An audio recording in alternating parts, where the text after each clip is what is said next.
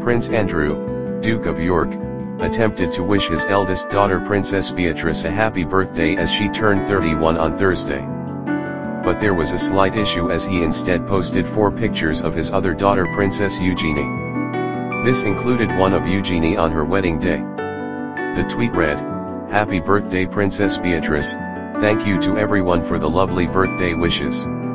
It is not clear whom was responsible for the awkward tweet, but it was promptly deleted.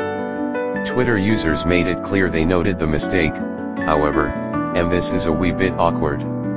Another joked, "I never know who is Eugenie and who is Beatrice, thank God I'm not alone and their dad have the same problem."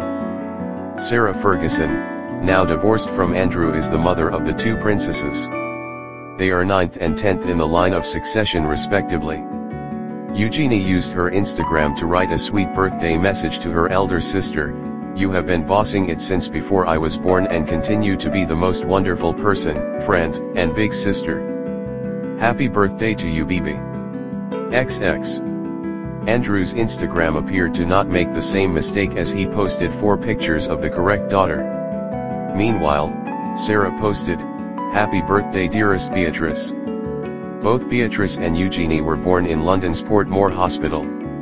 This is the same hospital that saw the birth of Archie Harrison Mountbatten Windsor, the son of Prince Harry, the Duke of Sussex, and Meghan, Duchess of Sussex.